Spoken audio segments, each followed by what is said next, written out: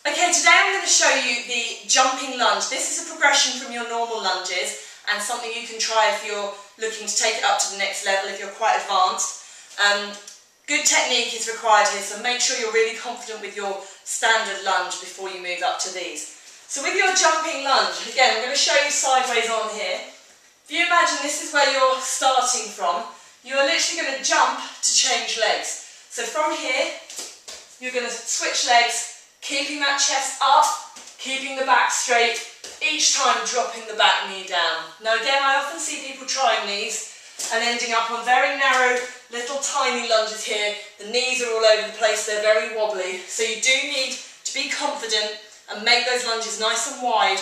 Make sure you're getting that distance between the feet so that you've got a stable base. I also want to make sure you don't end up doing this, leaning forward and collapsing into that lunge. You've got to use your abs, you've got to pull those shoulders back. So let me show you again.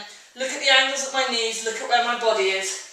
You're here and here. If you want to use the arms, you can power with them. Again, you don't have to jump high, but you do need to go from here straight into that one. Push off, explode up, land on bent legs. Make sure both toes are always facing the front. Give that a go, you'll definitely feel the difference in your legs.